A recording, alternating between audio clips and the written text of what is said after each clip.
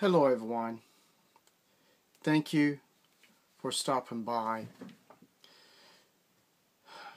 This video will be short, but it is a powerful video for its size. Jehovah Witnesses, this video is for you and for your other people that protects your religion. I'm going to use the Bible scriptures to prove why people like me and others did our research and what we got out of it, and why our hearts, our minds, our guts will never return to Watchtower to be a Jehovah Witness. So let's see what the Bible says. This scripture, a bunch of us knows, but I'm going to share it again. 1 Thessalonians 5:21. Test all things. Hold fast what is good. Now, to break down verse 21, to test few things, half of things, or did it say all things of the doctrines of Watchtower? That means not just what you've been taught, but also what you or others didn't know, the past beliefs, teaching, because we don't know unless we get off our rumps and using the internet to shed some light or new light why people like us left this organization. Now, I was going to make another video, and the scripture I'm going to next, I found something very interesting. So this is 1 Corinthians 6:9. You not know that the unrighteous will not enter God's kingdom, or the kingdom of God.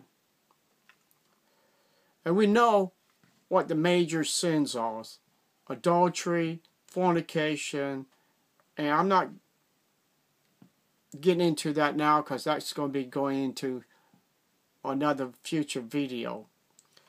The part I'm going to read is the first thing after what we just read. It says, do not be deceived. First thing after it says, do you not know that the unrighteous will not inherit the kingdom of God? Do not be deceived. Jehovah Witnesses, you're thinking that we are trying to deceive you. Why would we trying to deceive you or any other people? The research we have found is correct, and it is 100% truth. Now, it says, do not be deceived. If this information that we found And believe me, there are tons of the things I found.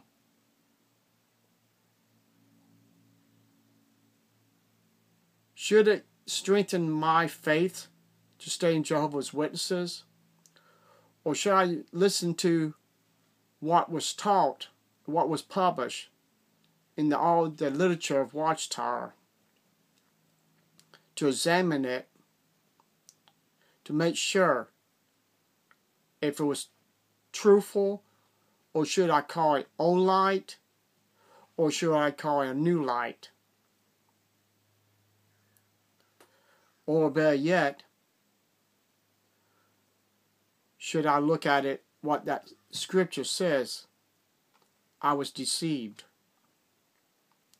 Now, Jehovah's Witnesses, you claim that you want to be in paradise, to live forever. But in that scripture, it tells you, you will not inherit God's kingdom because you allowed yourself to be deceived. And that's almost worse, committing adultery, fornication, and things like that. You probably wonder, why? Because you are knocking on people's doors. You are trying to bring people into this false religion created by Charles T. Russell, Judge Ruckford, and the 8 governing body members today. Because you fail to test everything that was written by Watchtower to be truthful or lies, half-truths, 50% of truth. How you want to look at it? It's a lie. Just like 1925. I don't see Abraham. I don't see King David. I don't see none of those men. So apparently your religion was teaching, and I've seen many articles from different publications that these men was guaranteed to come back alive on 1925 all the way through till Judge Ruckford took his last breath in 1942. Was that old light? Was that half-truth? Are we supposed to look at it, what these scriptures is talking about? That we are supposed to examine everything that we've been taught. Because we do not want to die for a false religion. Now, your religion tells us to get out of false religion to come to the true religion. Why did many people left their false religion to come in Watchtowers? It's disgusting, deaf, mental religion. My voice is to help people so they can do the research that we have given them many times. Even my videos has proven the research I have done. And it was a bunch of it was from your own literature, Jehovah's Witnesses.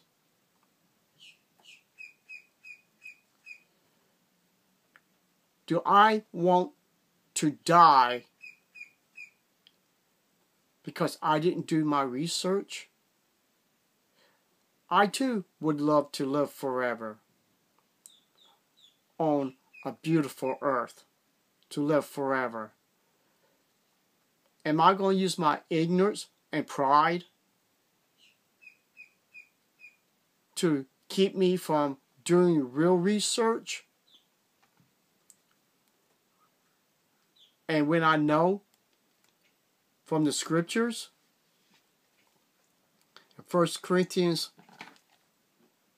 6:9 says, do not be deceived. You are held accountable your actions when you go to knocking on people's doors. You and your actions is bringing people into a pedophile paradise, and that's what your religion is. Am I ashamed for obeying those two scriptures? No, I'm glad I did. Because those two scriptures is a warning. You can have true happiness, or you can have everlasting death, Jehovah's Witnesses. Your choice.